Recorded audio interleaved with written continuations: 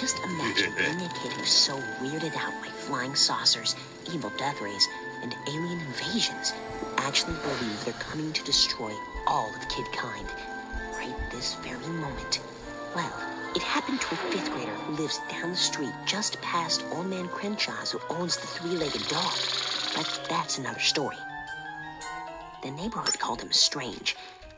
His parents called him Raymond Floyd Flutterman. But we at school all called him Paranoid Floyd. Every morning was the same for Floyd, like clockwork. He'd run out of the house screaming. Aliens! Aliens! Ah! Oh, they're gonna unleash an alien invasion! This obviously affected no one, since it happened every day. What are you talking about? Even with a 14-point spread, they got no defense. Can't believe they traded Samuels. Warning! Red alert! Red alert! Hey, Fred! Isn't that your kid screaming and yelling at the spaceships again? No. Perhaps I should make some tea and vanilla snaps for the Martians, Eunice. Oh, and I'll sweep the garage to bug their spaceship.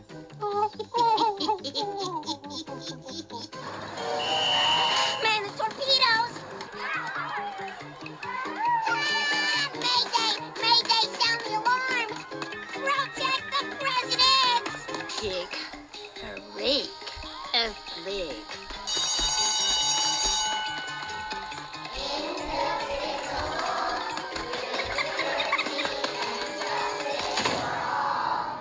Meanwhile, unbeknownst to our unsuspecting little planet in a galaxy way, way far out there. Now, with the dawn of the revolution, soon after the Declaration of Independence was signed in 1775, colonists in Massachusetts began to hide military supplies in the town of Concord. The British found out and decided to destroy them, but the people in Boston discovered the British plan. So they sent a famous silversmith by the name of Paul Revere from the midnight ride to the colonists in Lexington that the British troops were on the march. Lanterns from the Old North Church signaled Paul Revere and his Minutemen when the troops were spotted over the hill. Can anyone tell me those famous words Paul Revere shouted? Beloyd? Severely affected. The aliens are coming! The aliens are coming! I highly doubt if the British arrived over on a spaceship. Perhaps we should spend more of our time reading our history books instead of the comics, Floyd! Mrs. Hornbuckle just mutated! Shield yourself from her acid spray!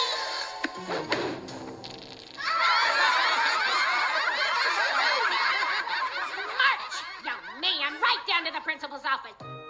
Beam me up, weirdo!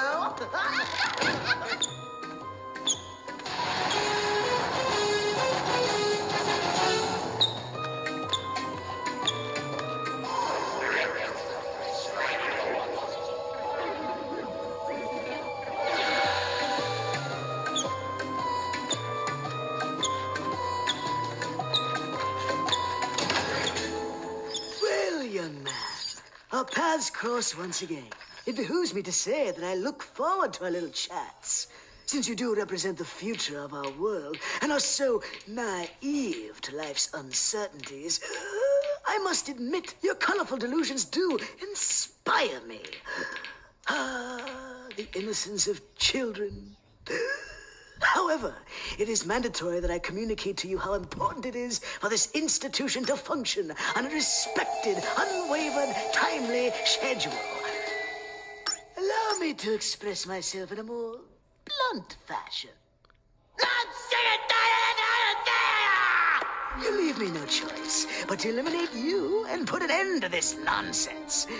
However, the bittersweet irony of this sordid episode might be amusing to you as it is to me, my delectable little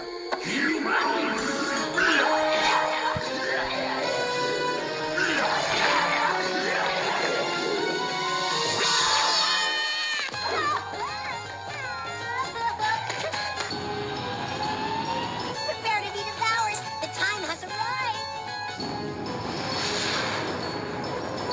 Aliens are here.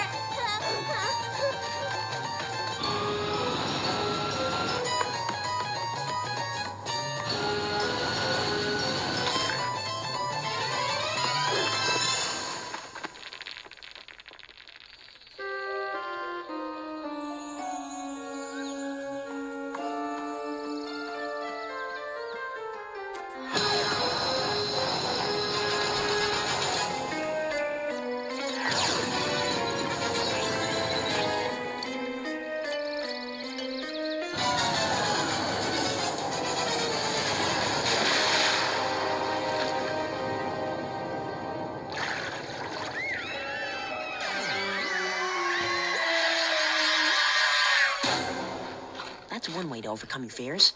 The moral here, well, I guess there really isn't one. But as for Paranoid Floyd, he decided to take his teacher's advice and spend more time hitting the school books.